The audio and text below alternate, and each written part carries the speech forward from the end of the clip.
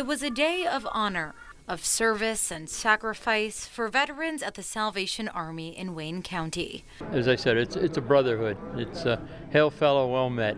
A recognition that's long overdue. I flew 360 combat missions for my country, and I figured, boy, when I come home, I'm going to be the hero.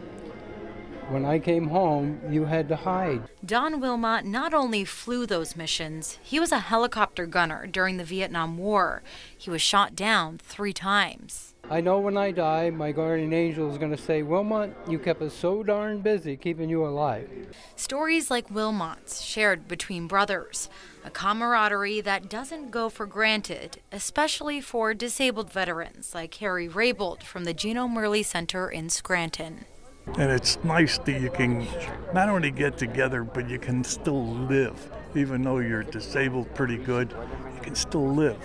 And while today is all about being together and sharing stories, some of these veterans are really excited to see some good-looking cars. Oh, I love the hot rods and stuff like that. I was big into it in the day. And while the grounds were filled with veterans from every branch, these vets say there's still some faces missing. I would like to have seen a lot more veterans from the period that we're in now. However, I don't know why they're not here. Somebody has to help them out and keep it going.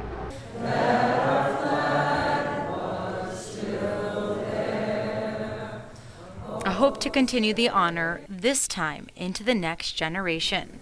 Melissa Steininger, Newswatch 16 in Wayne County.